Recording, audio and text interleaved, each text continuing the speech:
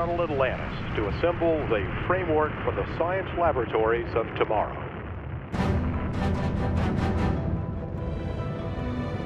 The STS-117 mission was a critical one in the assembly sequence of the International Space Station. So 117 had a huge piece of the truss, which had a solar array contained within it. And the job of the 117 mission was to bring that piece of truss up, attach it with the robotic arm on the starboard side, and then eventually we would unfold a new solar array to help us generate electricity on board the station.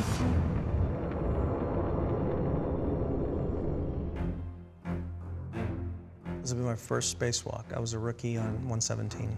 But doing a spacewalk, for all practical purposes, is similar to doing a reverse scuba dive.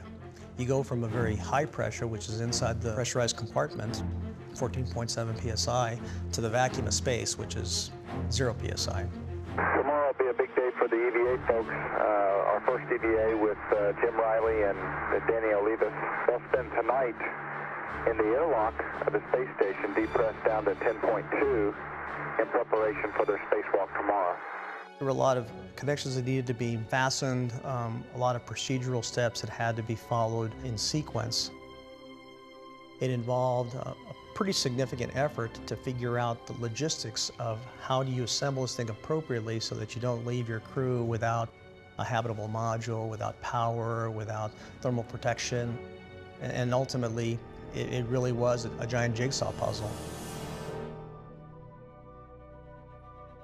And you unfold a solar array, and it's connected with all its electrical lines, and then it sees sun for the first time, it's going to generate electricity.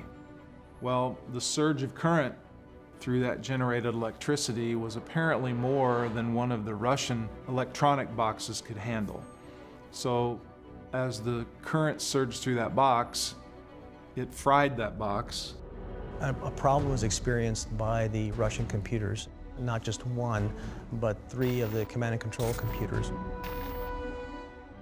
You always ask yourself when something goes wrong, what changed? What do we do?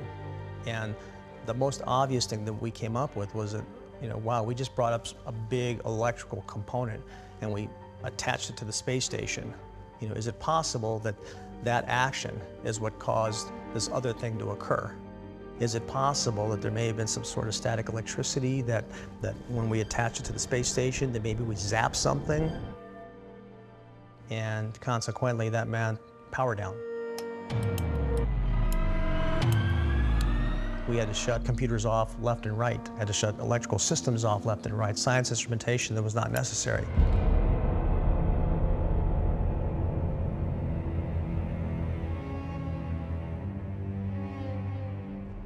It went from being a bright research laboratory to kind of this really eerie, a lot of dark shadows, and just kind of an eerie ship at that point. You could tell that there was a notable change in the environment of the space station. I think there was a sensation that most people had, dull headaches. You could tell that the CO2 levels were rising, although we were staying below any critical levels. It just made for a rather uncomfortable working situation that you just had to power through.